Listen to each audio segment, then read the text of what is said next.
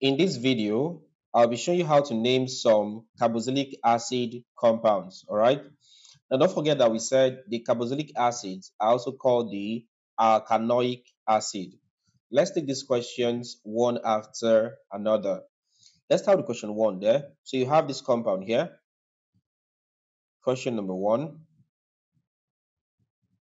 You have this compound here.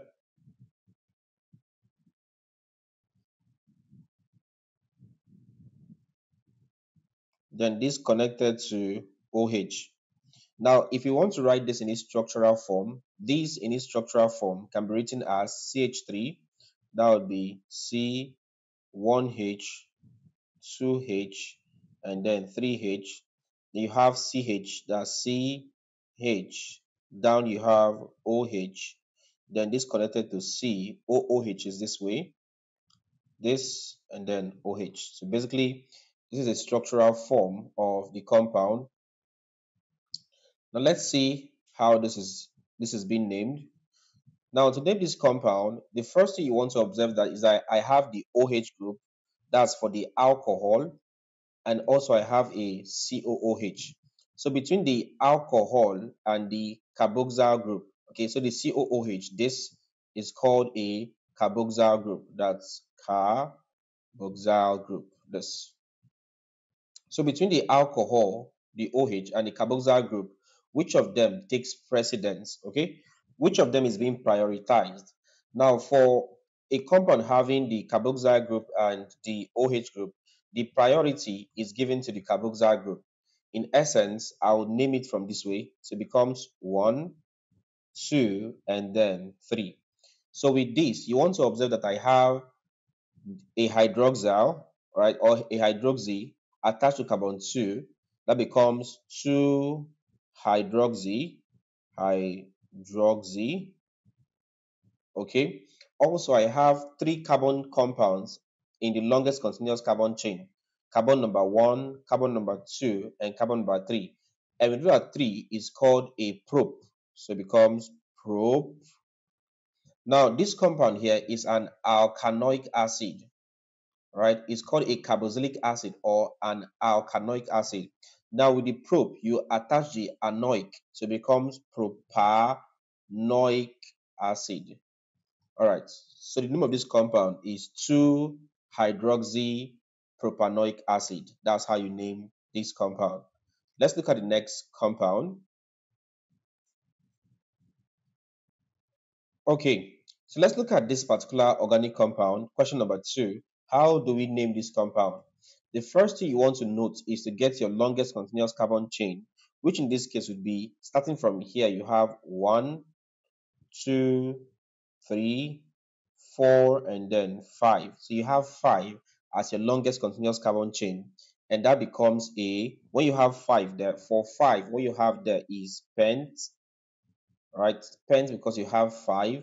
And recall that in our previous class, we looked at how to name compounds that have something like this having this as COOH, this, and of course, HOOC. We looked at how to name compounds of this form in our previous class.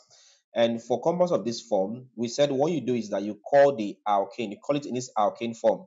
Now, since you have 5, 5 is a pentane. Again, let me just get the, let me get this. So from here you have this, let me get the longest continuous carbon chain. That's this carbon here. Okay, then this, and then this way, and then this, and then this way, and then this. Then you have this. All right, so you have this. Now, this gives you your 5 carbons, which is the pentane. Now you have OOH here and then OOH here. That's 2 carboxyl group, which is a dioic, right? So it gives you a dioic. Again, you want to observe that you now have this particular carboxyl group that is not part of the parent carbon chains. So it's considered as a substituent. So this is actually a carboxyl substituent. And this carboxyl substituent is attached to carbon 3. So become, look at this, is attached to this one here, is attached to carbon 3 here, as you can see. So it becomes 3 carboxy This is a pentane. It becomes pentane. Of course, dioic, and of course, it's also an acid. So dioic acid. So the name of the compound is 3-carboxy-pentane dioic acid. That's how you name this particular compound. Now let me give you a task to try.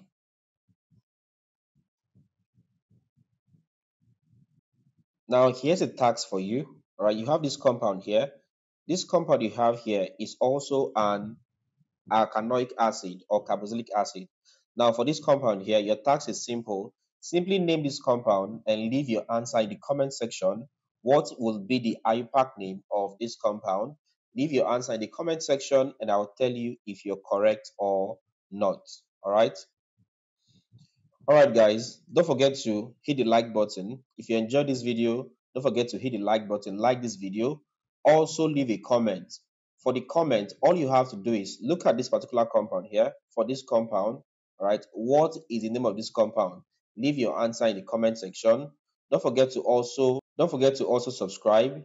If it's your first time here or you're yet to subscribe, please do well to hit the subscribe button and select all so that you get notified whenever we upload a new content.